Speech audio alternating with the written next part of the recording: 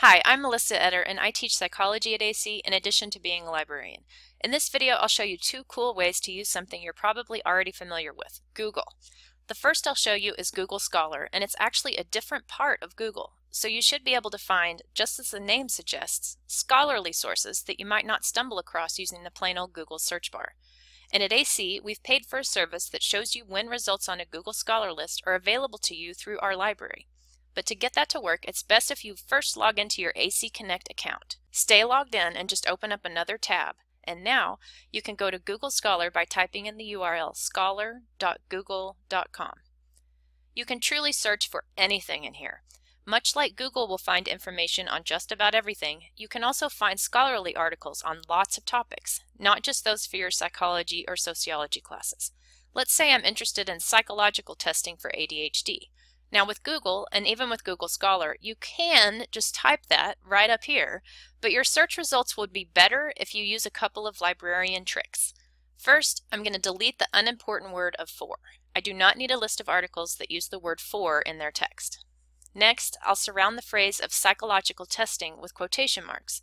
That tells the computer that I want this exact phrase, these two words hooked together just like this. I don't want articles talking about testing for pesticides. I want psychological testing specifically.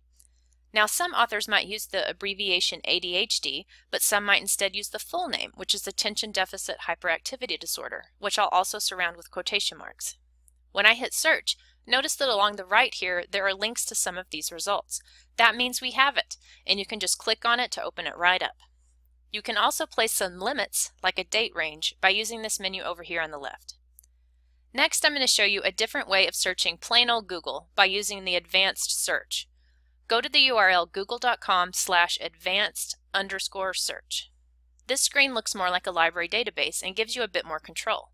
There are quite a few assignments at AC where students are required to find local sources.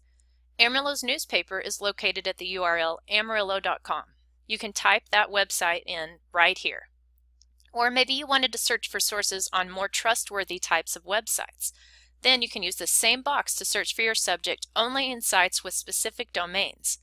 The domain of a website URL is the three letters that appear between the first two sets of slashes in the URL. So right here is AC's domain of edu. Edu designates educational institution. .edus are pretty good, trustworthy sites that you can count on. Not always, but almost always. You can also typically count on information you find at sites with .gov, .mil, and most of the .orgs. Those domains respectively stand for government, military, and organization. Some .orgs aren't so trustworthy, but there are great ones, like the APA's website. In this same section, I've also used this option to search only the text of a page. That way the whole page will hopefully be about my topic, and it won't just be that my search term appears in some random statement down at the bottom of the page where they have the copyright date. I've also used this date restriction to search things that have been updated within the last year, searched for information pertaining to the United States, and set this to the English language. In the top section, it appears much more like the search boxes you'll see in library databases, and these also allow you to use some of the same tricks, like putting quotation marks around your exact phrases here in this box, and listing all of your synonyms here.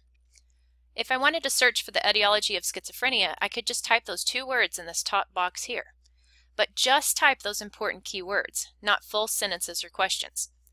You can do more on this page, so play with it, but before I wrap up this video, I want to show you how to cite sources you find using Google Scholar or Google Advanced. Unlike when you use the library databases, there isn't a button you can just click to get the citation in whichever style you're using, so you have to do it yourself. There are online programs that you can use to generate citations, but be careful using those. Sometimes they don't work at all or are just plain wrong, and I've known lots of students to get points deducted on their assignments. The library put together a guide that you can find by going to actx.libguides.com/APA, or if you're using a different style, use /MLA or /Chicago. Those are the three styles that we use here at AC.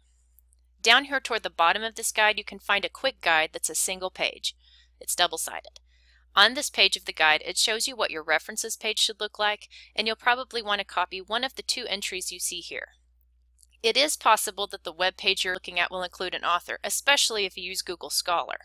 And if that's the case, put the author's last name, then a comma, and then the author's first name initial. If the author uses a middle name or initial, include that as an initial as well. So if I had published a page using my full name, Melissa Suzanne Etter, even if I wrote out my full name on the author line, when you're citing my page following APA, you'll actually type Etter, M period, space, S period. This first one includes a date that the actual page was published. That's not just a copyright date, which is only talking about when the entire website was updated. That's not the same as when this very information on this particular page was written. So if you can't find a date, which is often the case using web resources, follow this example. These start with the title of the page. In parentheses, you'll include the date or type lowercase n period d period standing for no date. After the word retrieved, type in the date that you accessed this page yourself, and then after the word from, paste in the full URL. Just copy it from the browser bar. If this quick explanation doesn't make sense, be sure to read more on this guide or go see a librarian or a tutor in the Writer's Corner. And please ask your instructor if you have any additional questions. If you haven't already watched the video on using library databases for research in the behavioral sciences, you might want to check it out. Thanks for watching this.